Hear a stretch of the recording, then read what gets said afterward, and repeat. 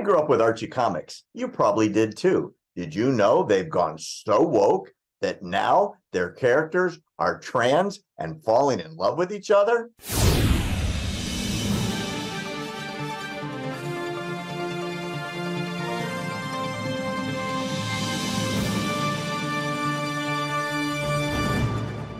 I have a doozy for you. I, I don't know about you, but when I was a little boy, I loved comic books. Okay. And one of the comic books I loved was this one, Archie. Archie, yes. You remember Archie? Yes. So I hold on to your frickin' chair, my friend. What's wrong with Archie? Now, something's wrong with Archie now. Tell me about it. Oh, my God. The Archie Comics universe has announced that they are now going to have a transgender person in the series. The character's name is Danny Malloy. He was a love-in. Is that the same Bud Light guy? I don't know because I haven't read Archie in a few years. Okay. But he's the love interest to the main character Dilton Doiloy and the sidekick to Jinx Holiday. I don't even know who these people are. But now he is a transgender woman. And the new comic book series is written by trans comic writer Magdalene Visaggio. And she, who's a he, the writer, has wanted to have this happen for a really long time. So I'm honored and I'm grateful to Archie for never once pushing back on my insistence on making their comic books a little more queer. Oh my God. Queer. This is a quote. And I hope Danny, the character, finds a good home at Archie with supportive writers and artists helping to keep him alive for years to come. And the director of editorial at Archie Comics says, this is one of, if not the most important one-shot comic beginning we've ever released in our history. And oh, by the way. What? And oh, by the way, Batman Comics has also announced that the Joker is now trans and pregnant. Will, I'm not making this up. My 2 out of 3 top comics have gone queer, and they're proud of it. Batman's #1 nemesis, the Joker, is now a trans pregnant thing. I saw the picture. I didn't even want to put it up. It's disgusting. And Archie comic books. The question's a little different. If you're a 6-year-old kid like I used to be, what does this teach you about sexuality? It doesn't teach you anything but confusion. It's going to cause more children to be confused about who they are. They shouldn't even be learning about sexual activities at the age of 6, 7, 8, 9, 10, 11, 12. They shouldn't even be learning about any of that. They shouldn't be introduced to any of that. And these companies are basically going woke. That's all that this is. They're going woke, and they believe society is ready for it. They believe society will accept their perversion on what they want to push on the children. In most cases, it has backfired. I mean, I wouldn't, you know what, knowing this, I wouldn't even purchase an Archie comic book. Now, I used to read Archie when I was a kid, just like you. I did too. You know, That's why I used to put the story on. Yeah, DC, Marvel. I used to read these comic books. I used to love them. Thor, all of them.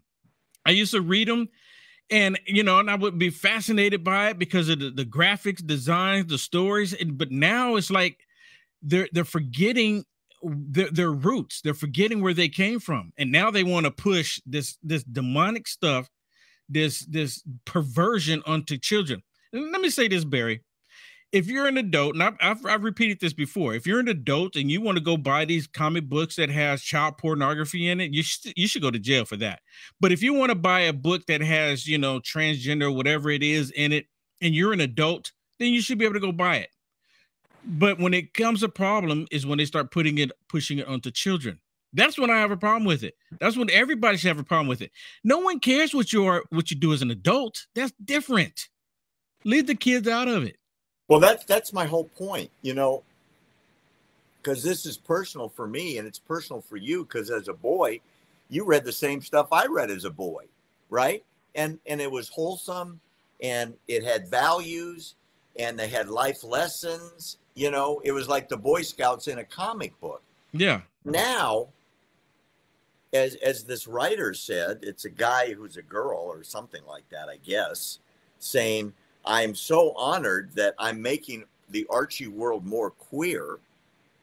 What message does it send to a confused second grader who's 7 or 8 years old that doesn't understand sex yet, that he is a she and she becomes a he, and then he gets pregnant and fights Batman?